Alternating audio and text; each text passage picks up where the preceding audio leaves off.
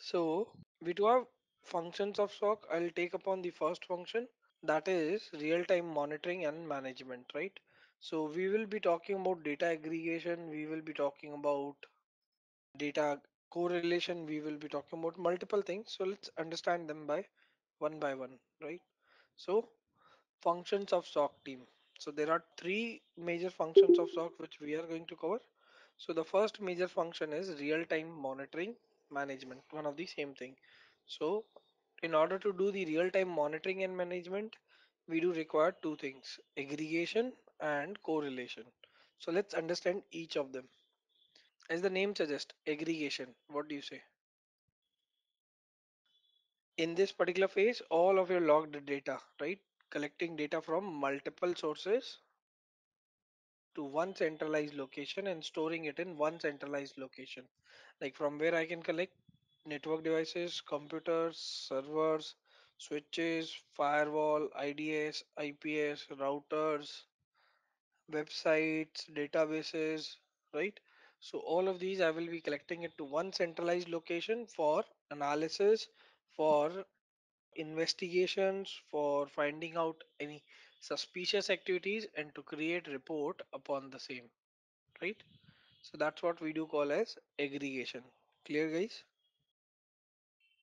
So all of these data we will be collecting to one source, and once we have collected, now in order to do the analysis and all, before going to that part, we need correlation to be done.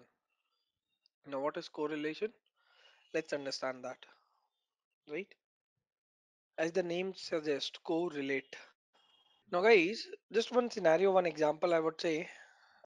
Let's say my website got compromised, right?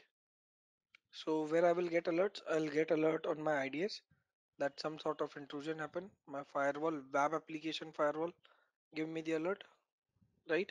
My web server will be giving me the logs. So all three of them are pointing that something has happened to the website. So this is basically like IDS is giving some point, WAF is giving some point, web server is giving some point. So what I do is I combine all three of them. I correlate all of these things. I correlate up over here so that I can understand what exactly have happened up over there to find out that my website is being compromised. That's what we do call as correlation, right?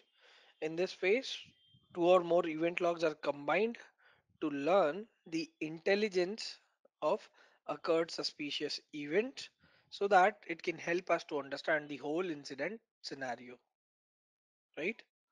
So it's not a directly this particular type of process. There are certain steps which we do in order to correlate. The step one is normalization.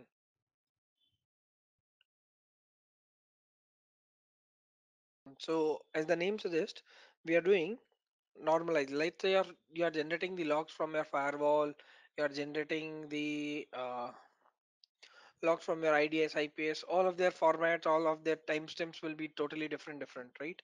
So normalization will be part where you will be reformatting logs into one single type so that you can understand that at this particular time, at this particular activity has happened, right? So it will be helping us to eliminate the redundant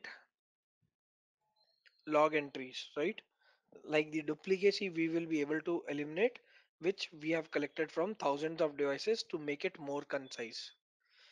If your same device is having multiple logs saying the same thing on same timestamp, another device is also saying the same thing on same timestamps, so you can pick one up over there and one you can add plus one to the log source up over there, so that you will be having the elimination of your redundant log event entries which you have collected from thousands of devices, right? To make it more concise. That's what is the part of normalization, right?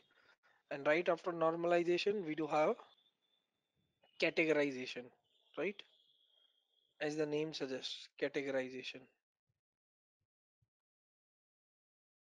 So we'll be classifying its internal thread, cloud trace, vulnerability, critical data, insider threat, these type of categorization.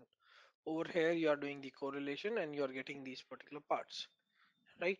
So categorization will be, it will be classifying the event logs systematically in order to make it more easier for us to understand the correlation that okay, these things has been correlated in order to tell us that website was being compromised, right? So grouping the event logs into specific categories, classifying them into particular specific categories between two or more event logs will be the part of categorization.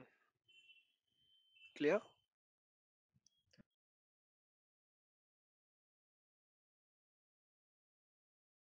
So team, as the name suggests, prioritization, right?